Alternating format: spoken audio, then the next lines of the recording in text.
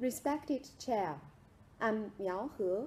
I'm speaking on behalf of the China Society for Human Rights Studies on arbitrary detention. The protection of personal freedom is the legitimate foundation for the existence of domestic and international law. International human rights law regards the principle of a prohibition of arbitrary detention as the theoretical basis and the practical guidance for guaranteeing personal freedom.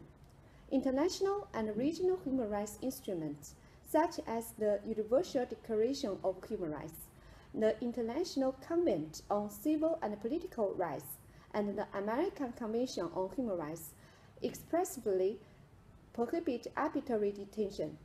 However, Canadian authorities have arbitrarily denied Mrs. Meng Wanzhou for more than 1,000 days since the 1st of December 2008.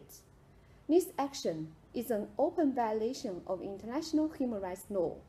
We appeal to Canadian authorities to immediately end the unreasonable detention of Ms. Meng Wanzhou and let her safely return to China as soon as possible. We call on Canadian authorities to truly fulfill their commitment to respect and protect human rights.